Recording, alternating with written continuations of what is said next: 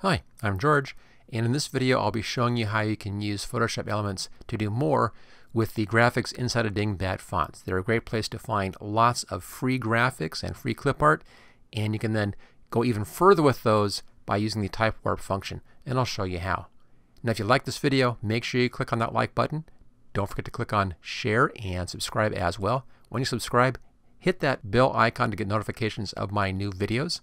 And if you really want to learn how to use Photoshop Elements, take a look at my complete training course, and there's a link for that right down there in the description. Okay, let's get to it.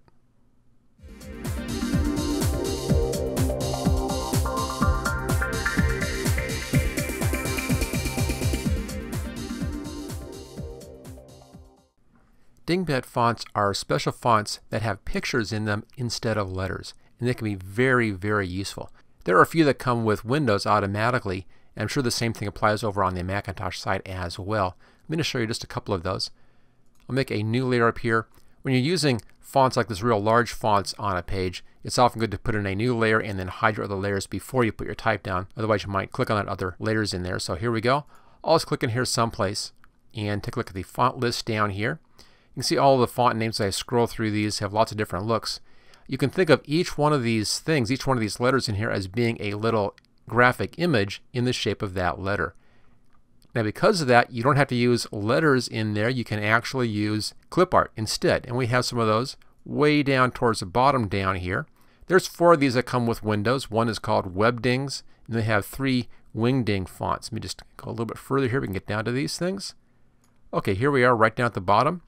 So we have Webdings regular. You can see how it's just pictures inside this typeface instead of regular letters. So that's the S right there. That's the lowercase a. That's the lowercase m. And then we have Wingdings regular, regular 2, and regular 3 in here. I use the Wingdings 3 to get the arrow that I used right back in here. Let me show you where you can find more of these Dingbat fonts. Let me just bring that up here. There we go. Dafont.com. And look over here in the main section under Dingbats. They have all of these different categories in here on these Dingbat fonts. Let's look at the top one here, Alien. Bring this up. And here's a bunch of different sets of little clip art graphics. And all of these are done as if they are letters on your keyboard. So you put these into your image by using the type tool. They're just basically fonts that have images instead of letters. So there's loads and loads and loads of these things available. And you can find them on Dafont.com. Okay, let's now see how I did this bent arrow look in here. Let's hide both of those. And I'll grab my type tool right here. Now I used Wingdings 3 regular. Now the problem with this is you don't know which letter to use or which code to use to get an arrow. So we need to bring up another program. Let me show you what that is.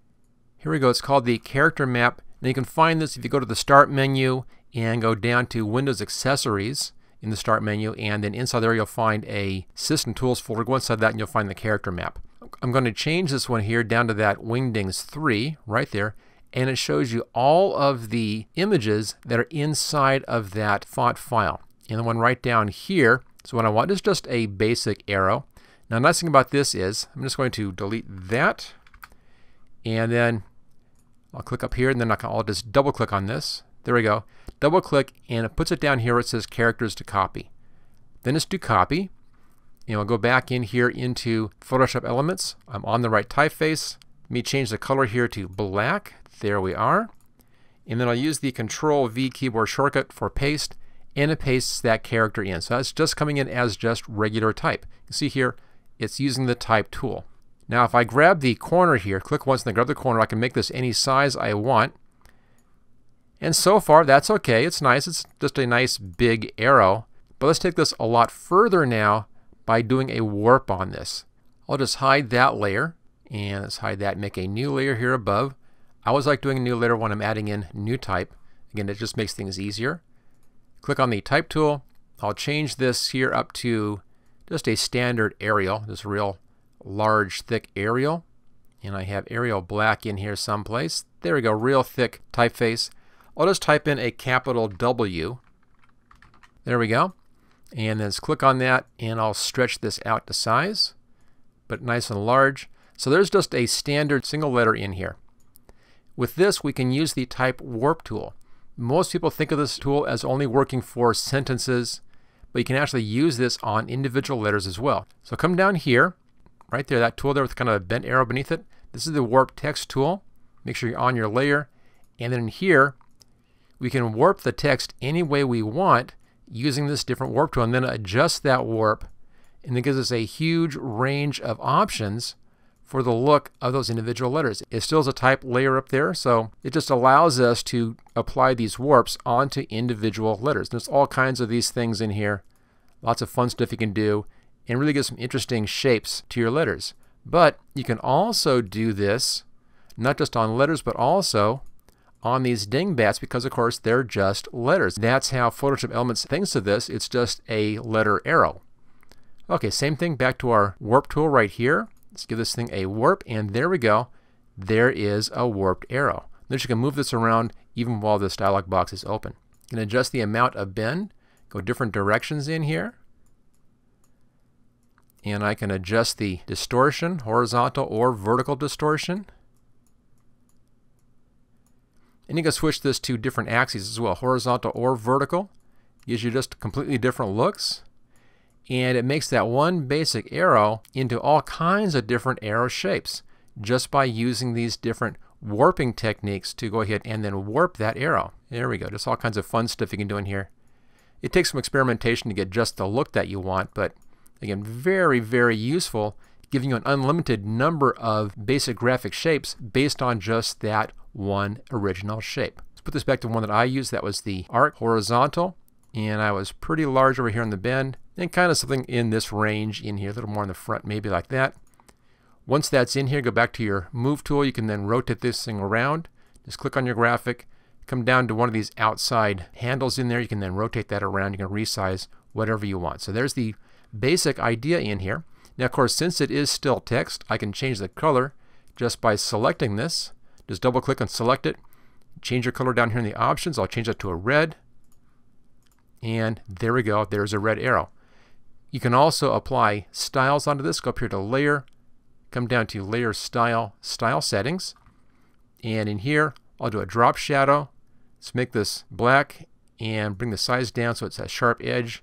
And then just pull that out, and you can then arrange where you want that shadow to sit by adjusting your lighting angle. Looks pretty good right there. Okay, so there you go. That's the basic idea. Let's just do one more of these just as an example. I'll hide that one, make a new layer up here, new text layer. I'll leave the color as red, and I'll bring back up that character map, and we'll take a look at a different Dingbat font that's included with Windows. There it is. Let's go back to that WebDings right here. And in here, there's a very useful one for a lot of uses. It's a heart shape. There it is right there. I'm going to delete this arrow down here, just backspace. I'll then click out here and then double click on that. And that puts it down here in the characters to copy section right here. Click on copy. Then go back into Elements, back to our type tool. And let's change the font down to that WebDings font. So I'll come way down at the W's down here. So there's the WebDings regular. Just change the color to red. And I'll put that right in the middle. And then Control V for paste. And there's that nice heart shape. Let's go back to our type tool here. We can now warp this any way you want to. I think I'll make it larger first. Click on the corner and then drag those corners out. Make it good size. Looks pretty good. Choose OK. Back to the type tool. Make sure we're on the right layer up here. Notice it still says Y, so that's a capital Y actually. And click on the warp tool right here. And let's see what we can do. Here's an arch upper. Again, lots of options in here to change the look of this heart very quickly and easily just by using the warp tool. Again, it gives you lots and lots of flexibility in the kind of graphic you want. And instead of just that one heart, you have an unlimited number of different heart shapes in here just by using this different warp tool. Here's kind of a flag, kind of funky thing. There's a fish shape. Here's a bulge shape. See if we can increase the bulge a bit. There we go. Big fat kind of a heart shape in there. A little more distortion. Let's put a layer style on this one. Go up to Layer, come down to Layer Style, Style Settings. I'll do the drop shadow again. This time I'm going to keep the edge a little bit soft. I'll put the shadow over here. Bring the opacity up so we can see it. Bring the distance out. There's your distance right here. And then the size controls the softness of the edge. I'll just bring the softness up. And there we go. Just kind of a nice heart with a bit of a soft edge on here. Then I'll bring the opacity down to a pleasing level. And there we go. A nice heart shape. So there it is. That's how you can use Dingbat fonts and take them a lot further by using that type warp tool right down here. Now, if you like this video, make sure you hit that like button. Don't forget to click on share and subscribe as well. And take a look at the link in the description for my complete training course for Photoshop Elements. It's really the best way to learn how to use this graphics program. Okay, and I'll see you next time.